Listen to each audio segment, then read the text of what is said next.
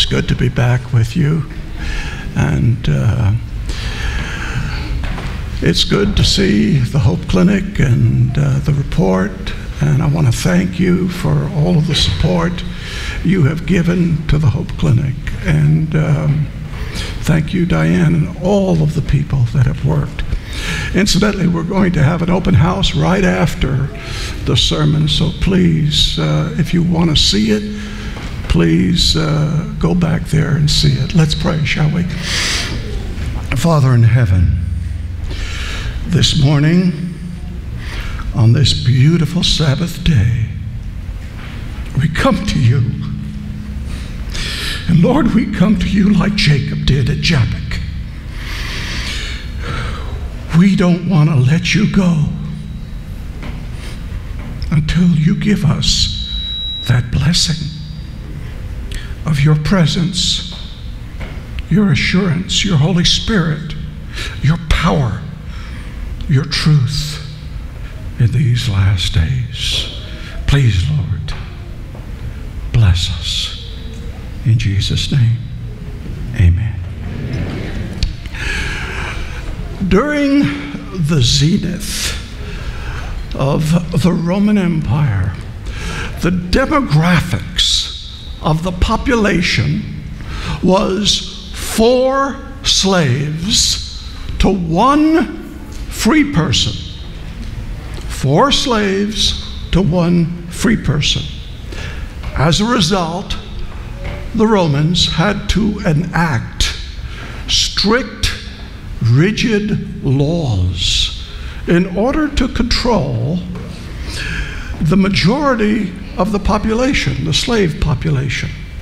There's one custom I want to share with you.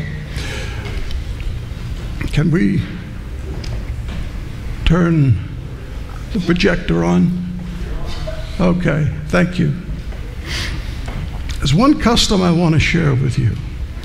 When the master of the house sat down and he ate his food, if he took his napkin and just threw it down, disheveled, that indicated to the servant, I'm finished. I'm finished. You can come and take the plate, take the food, take the silverware, and I'm finished. But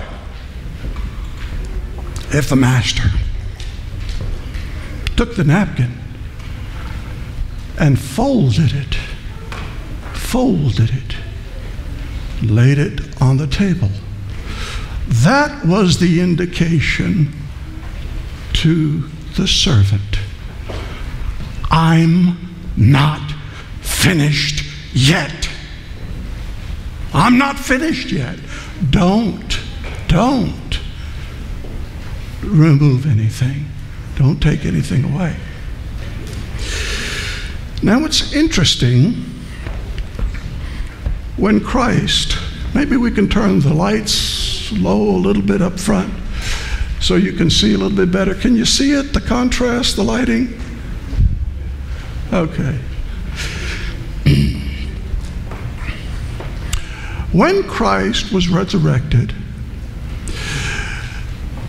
there are only 2 gospel writers that talk about the linen clothing around that wrapped his body. There's Luke and John. Matthew and Mark don't say a word about the wrappings of the body. And Luke says that when Peter walked into the tomb, he saw the linen cloths lying there, just lying there. But John,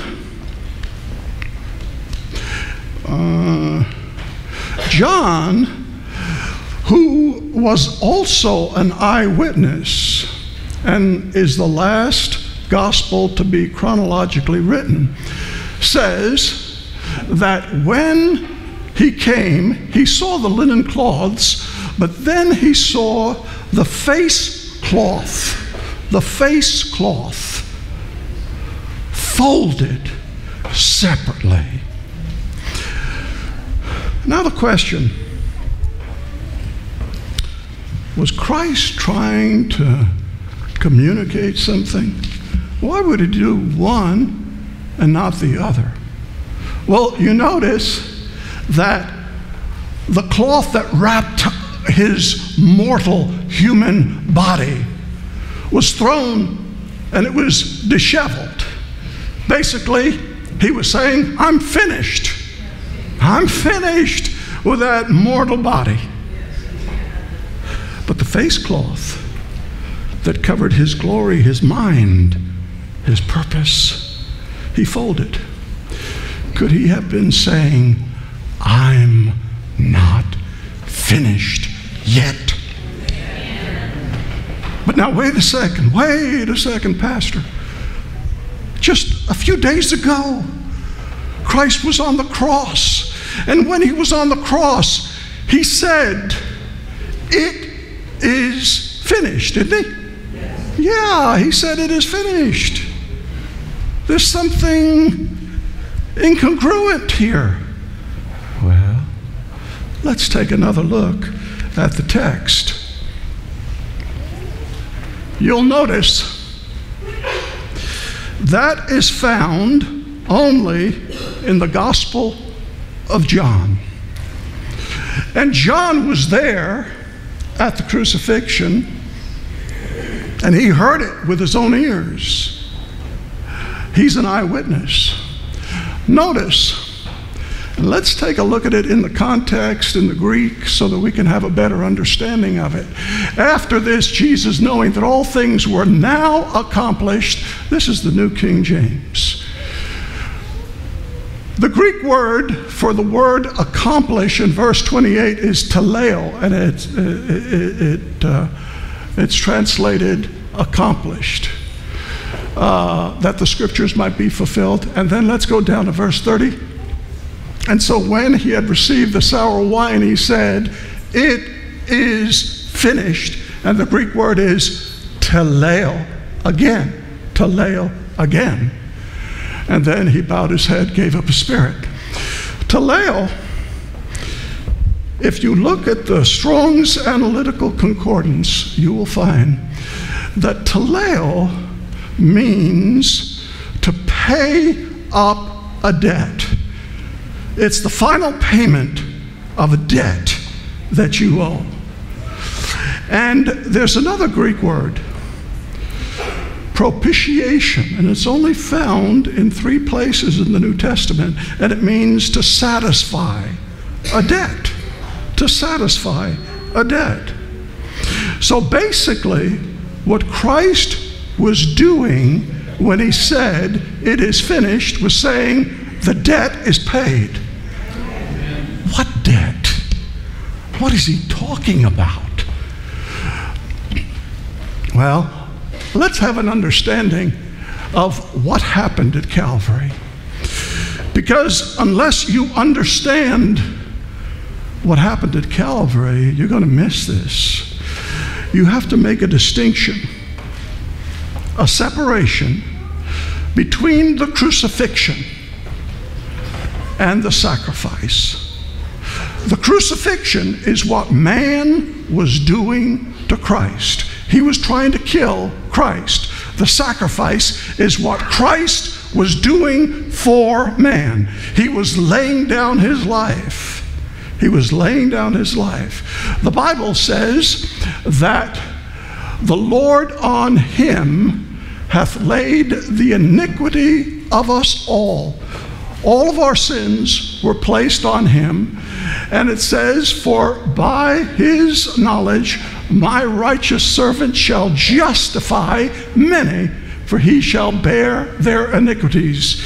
In 2 Corinthians, the Apostle Paul says, he became sin who knew no sin. And in 1 John, it says that he is our propitiation. He is our satisfaction for our sins.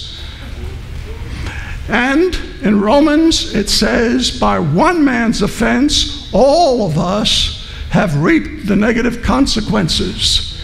But by one man's his act, singular. The free gift came to all men, resulting in justification. John, who is the eyewitness, says he was there at the cross, and when he was there at the cross, he saw when the centurion speared him and blood and water flowed out. Inspiration comments on these texts.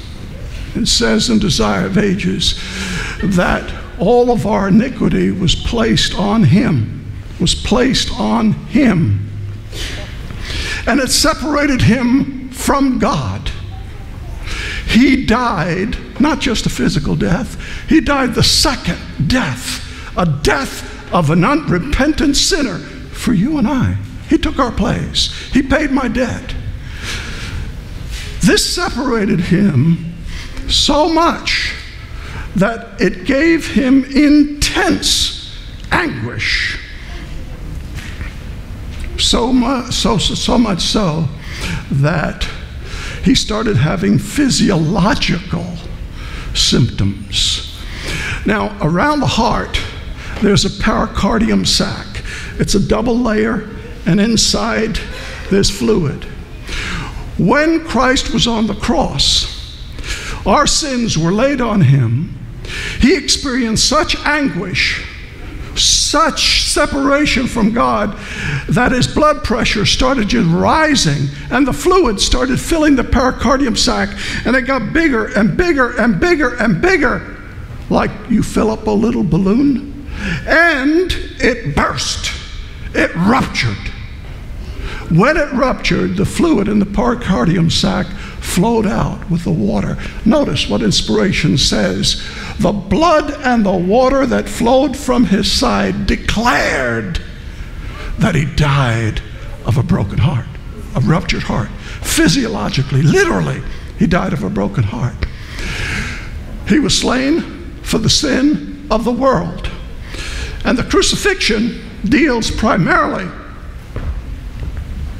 with justification. The Bible says that the just shall live by faith. It's not by logic, and it's not by feeling. Notice what justification is. Justification is an act. It happens outside of you. It's an experience. It's a forensic act. It's a status. And it's your title to heaven. The moment you accept Jesus Christ as your Savior, that moment your name is registered in the books of heaven as a child of God, a son and a daughter of God, and you're adopted into the family of God. And you stand before God as if you had never sinned. That's justification. Well, now you say, wait a second, come on now, that's not logical. Everybody knows I'm a sinner. Hey. That's true. Martin Luther said, simul justus et peccato.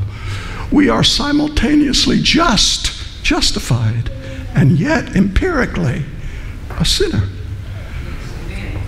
That's the grace of God. That's the grace of God. We're justified because of what Christ did at the cross. He paid the price. He is our propitiation. But he's not finished yet. He's not finished yet.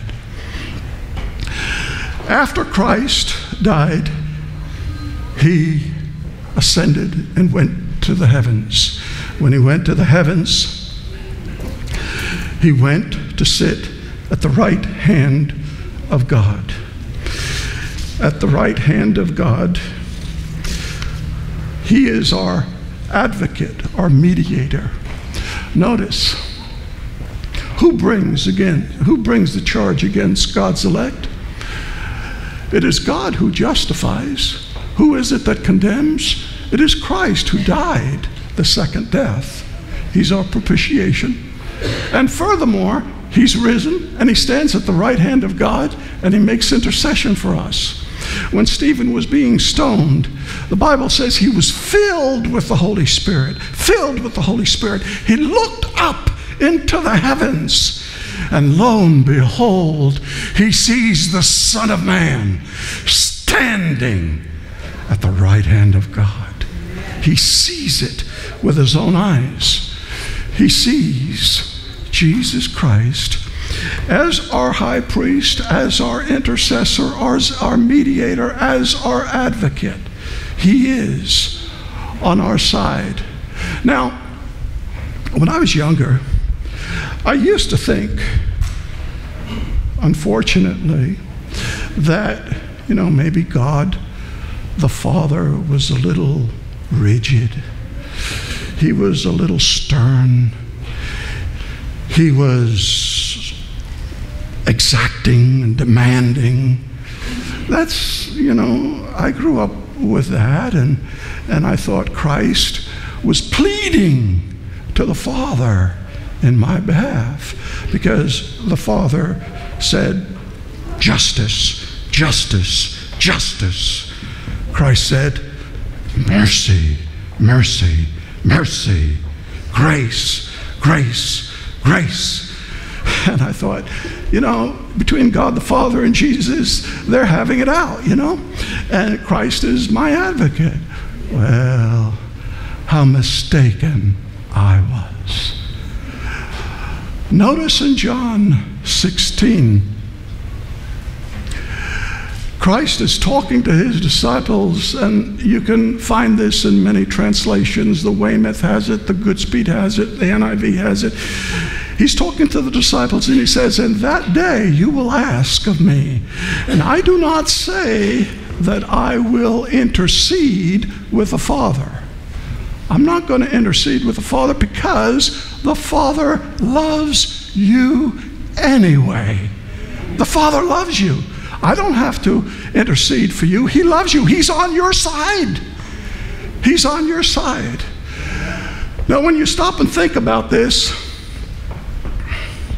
you think about Christ as our high priest. One of the best examples is in Zechariah. Zechariah 3, verses 1 through 5. You remember when the high priest, Joshua, stands before the angel of the Lord, which is Christ. And who is the one that's accusing?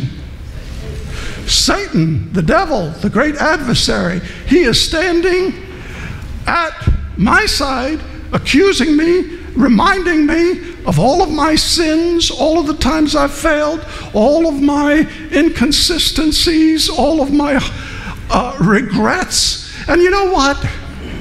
That's about the only time that the devil is telling the truth. When the devil points out my sins, he's telling the truth. I am a sinner. I'm a sinner. Now, if you look at that, what happens? What do I say? Oh, well, let me defend myself. No. I just keep quiet. And I let my advocate, my lawyer, do the talking. And what does he say? The Lord rebuke thee, O Satan. The Lord rebuke thee. Is not this a brand plucked out of the fire? And then he says, take away his filthy garments. Put clothes on him. The righteousness of Christ covers us. Now, there's something I want you to note, because it's not said in this passage of Scripture, but it's vital. What is the high priest doing? What is he saying? What does he say when Satan accuses him? He says nothing. He knows he's guilty. But what is he doing? Remember, he's standing before the angel of the Lord. When you're standing in front of anybody, where's your field of vision? Where's your field of vision? It's in front of you, right? You're looking right at Jesus. You're keeping your focus on Jesus. Remember, it's the look that justifies and the gaze that sanctifies. Keep your eyes on Jesus. Keep your eyes on Jesus. Now, when you look at what he has done, we have a high priest, and he sympathizes with us. He knows us. He feels with us. And he's able to save to the uttermost. There's nothing in your life that God cannot deliver you from. Nothing. I don't care how bad it is. He can deliver you. He can deliver you. Christ, as our high priest, is dealing with our sanctification. Justification, sanctification. And it's a lifetime process. It's an experience. It's something that happens in us, and it is our fitness for heaven. The cross deals with justification. His high priesthood deals with sanctification.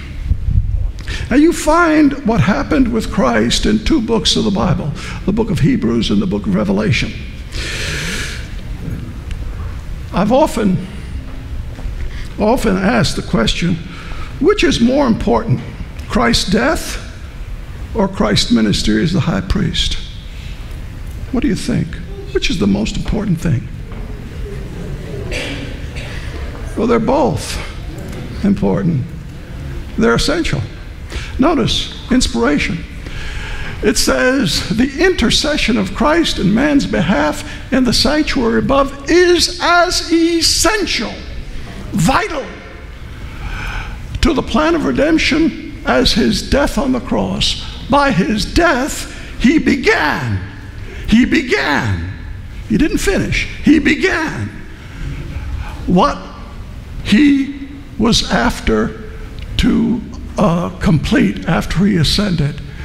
And by that, Christ opened the gate to the Father's throne. I say there are two books that deal with Christ's ministry, the book of Hebrews and the book of Revelation. You know, there's been a lot of theological controversy. Martin Luther, when he translated the Bible into German, he said there were 4 books of the Bible that he did not consider inspired. There was the book of James, the book of Jude, the book of Hebrews, and the book of Revelation. He said you can't see Christ in the book of Revelation. Oh man, I don't understand how he came to that conclusion. But nevertheless, that's what Martin Luther believed. And so as a result, he did not consider those books as inspired as the others, Romans, Galatians, and so on. And as a result, his gospel was more emphasizing justification, and rightly so. At the time, they probably needed that more than anything else. But now we have to look at the whole Bible, and we need to get the total picture and see it in its dimension. But in the book of Revelation, you have Christ in the sanctuary, and it's like pulling a veil, and you're seeing behind the scenes him working out his plans, his purposes, silently and persistently. You notice in Revelation 1, Christ is walking among the candlesticks. And that's in the holy place. And then, of course, you have Revelation 10. Revelation 10 is an interesting prophecy. It's about the angel that has 1 foot on the land and 1 foot on the water. He takes the little book, he eats it, it's sweet in the mouth and bitter in the belly. And those of you who've gone to the general conference know that Pastor Ng talked about that the first Sabbath of the general conference. It deals primarily with the great disappointment. And they were bewildered. They didn't know why Christ didn't come on October 22, 1844, like they had preached it. Well, what happened, he went to the most holy place. After chapter 10, you have chapter 11. And on chapter 11, it says that the temple of God was opened in heaven, and the Ark of the Covenant, that's where the most holy place is, was seen. And there was lightning, noises, thunders, earthquake, and great hail. When Christ moves to the most holy place, there's movement. There's movement. You know it. There is a statement in the book of Revelation that's mentioned 42 times, a voice from heaven. And you see that Christ is in heaven orchestrating the events of this earth. He's orchestrating the events of this earth to bring people into maturity and spirituality. Now, there is one prophecy that is mentioned in the books of Daniel and Revelation 7 times. And that's the prophecy of the 1,260 days. And it's mentioned in different ways. It's mentioned 1,260 days. It's mentioned 42 months. It's mentioned times, and the dividing of time. And I think the reason why God did that is because he doesn't want you to miss it. He doesn't want you to miss it. If you look in Daniel and Revelation, you'll see the prophecy of the little horn in Daniel 7. You'll see the prophecy of the first beast that comes out of the water in Revelation 13, and the scarlet woman in Revelation 17. Now, if you study it, you'll find that there are 16 characteristics that identify who is this. And I believe, based on Scripture and based on what the Bible teaches, that it is none other than the papal system. I want to be very, very careful. So hear me carefully. I'm not talking about personalities. I have family. I have family, lovely people, friends, lovely people, genuine Christians that, don't believe the way I do. I'm talking about a system, an institution, a theological interpretation. I believe it's the papal system. Now, there's something that happened in May 24th. On May 24th, 2015, Pope Francis wrote an encyclical, Laudato Si, praise be to you. And he's talking about praising Mother Earth, praising Mother Earth. And in that encyclical, Laudato Si, he's dealing with global warming. Now, I know that's a political debate, and I know people, discuss this, and some agree, some disagree. But he wrote an encyclical. And in that encyclical, which is 193 pages, 246 paragraphs, each paragraph has a number. In this encyclical, in paragraph 3, he says, I am writing this to every living person on this planet. Are you a living person on this planet? Okay, he's writing it to you. This encyclical is for you, okay? It's for you. It's not for a certain group in a certain religious affiliation. It's for every single individual living on this planet. And he goes on, paragraph 68, he says, well, first of all, he's talking about, if you get a chance, look it up and read it. It's less than 200 pages. He talks about the socio-economic impact of global warming. He talks about the scientific impact of global warming, the sociological impact of global warming, and he deals with that issue from multiple perspectives. And then it's basically a twofold outline: problem, solution. And he's building up his case. In paragraph 68, he says, rest on the seventh day is meant not only for human beings, but the ox, the donkey, also need rest. Then in paragraph 71,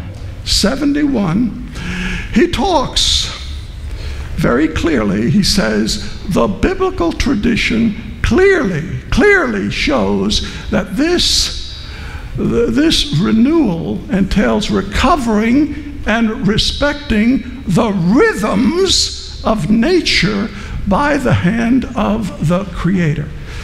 And then he says, for example, the law of the Sabbaths. And then he talks about the seventh-day Sabbath. And you notice in that each seventh day was a day of rest, the Sabbath. And he gives the Bible verses: Genesis, Exodus 20, the Ten Commandments. And then he talks about the sabbatical Sabbaths every seventh year. And he also gives Bible verses for that.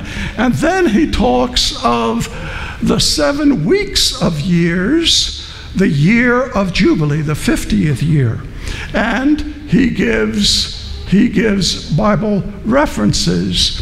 This is paragraph 71, and he's saying, in nature, there is a rhythm, and this rhythm was brought about by the hand of God.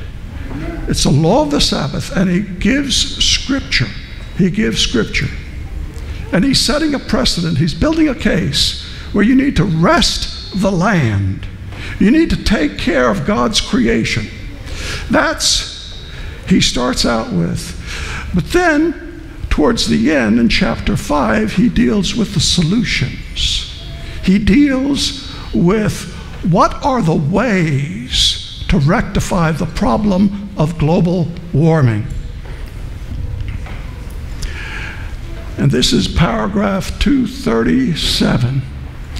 He says, Sunday, like the Jewish Sabbath, is meant as a day to heal our relationships with God, with ourselves, others, and the world. Sunday is the day of the resurrection, the first day of the new creation, whose first fruits are the Lord's risen humanity, the pledge of the final transfiguration of all created reality. It proclaims man's eternal rest in God. I want you to note, paragraph 71, he states the law of the Sabbath, but he gives biblical documentation. Paragraph 237, he says that Sunday is the day that is important. And notice his footnote, 168, that's the Catechism.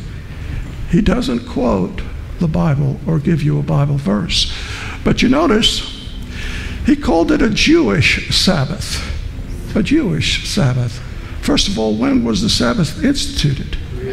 At creation, right? Before the Jews even came on the scene, the Sabbath existed. And it was kept throughout the Old Testament, kept throughout the New Testament. Even Christ said the Sabbath was made for man, for man. But in 363, 364, there was a council of Laodicea.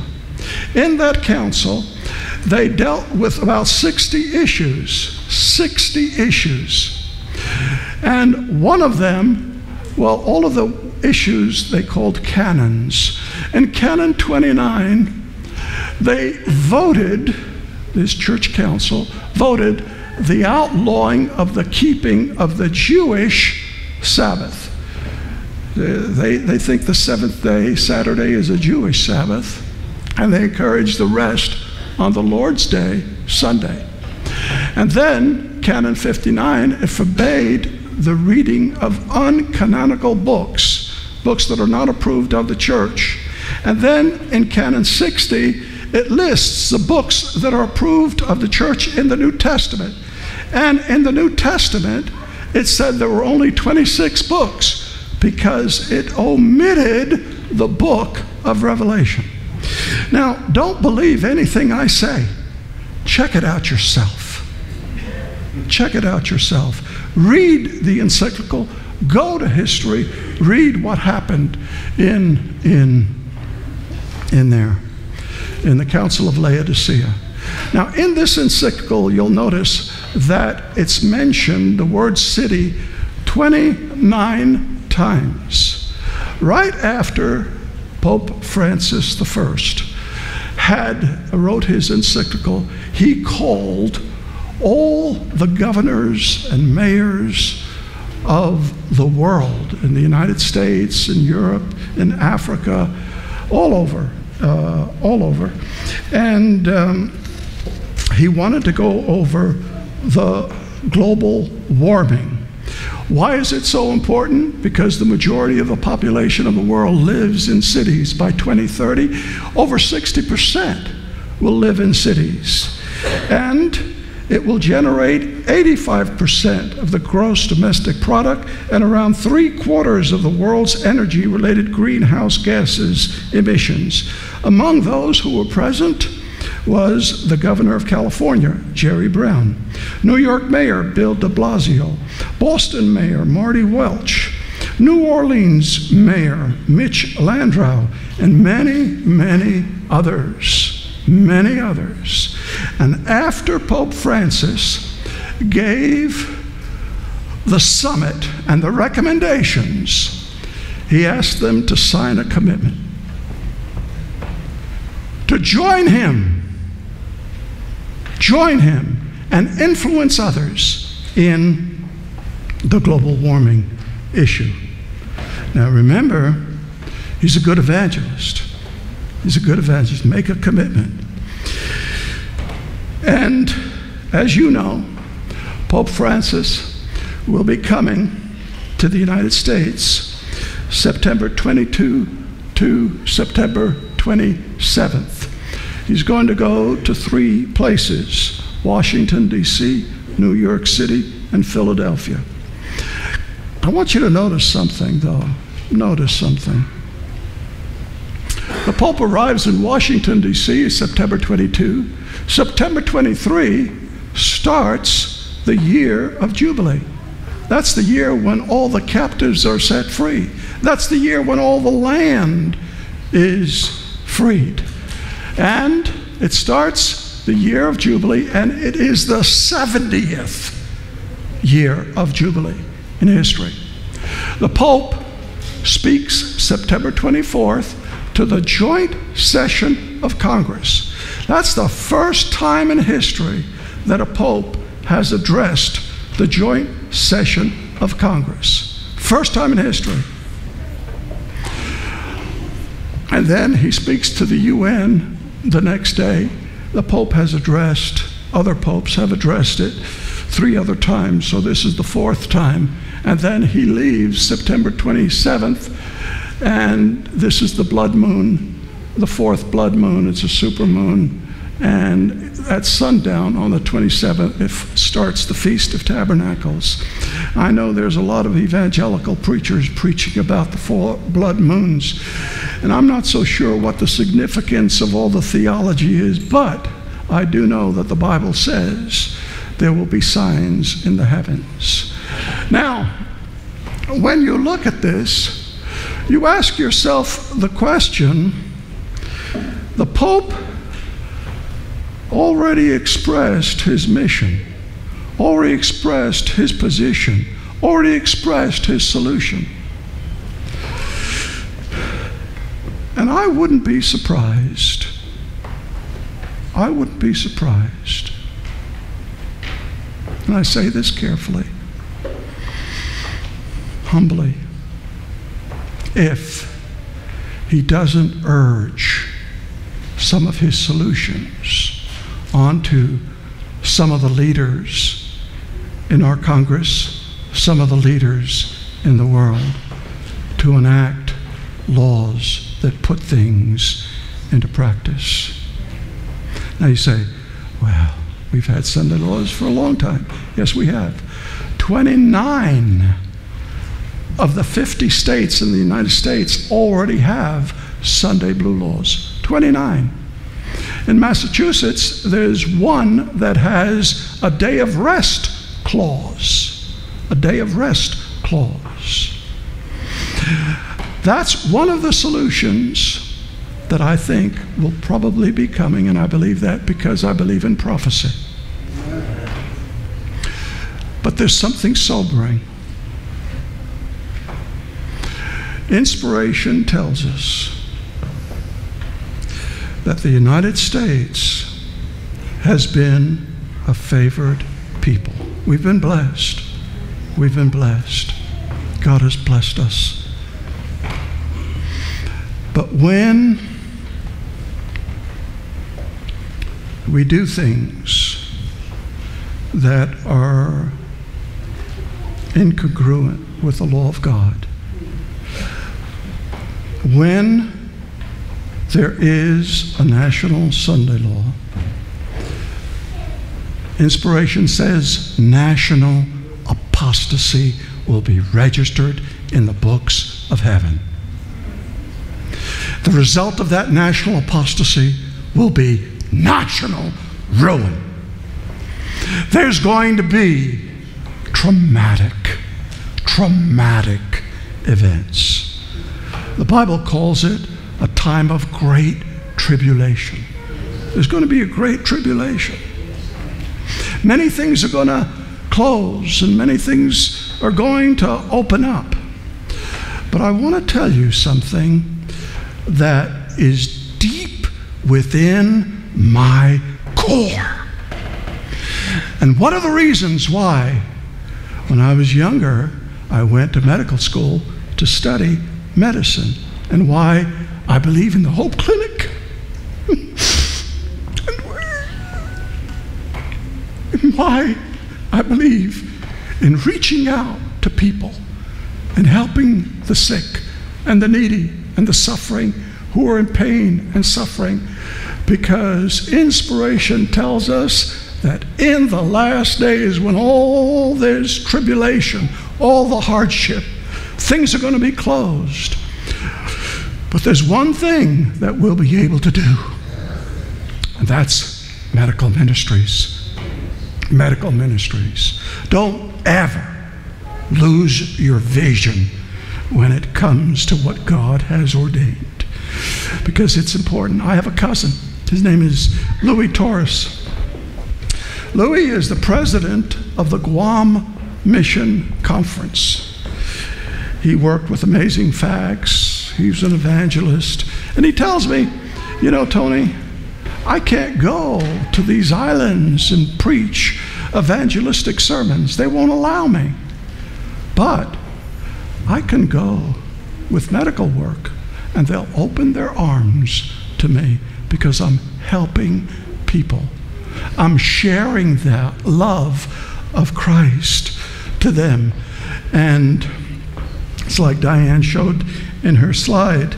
Augustine once made the statement, preach the gospel always, and sometimes use words. It's how you live. It's how you live.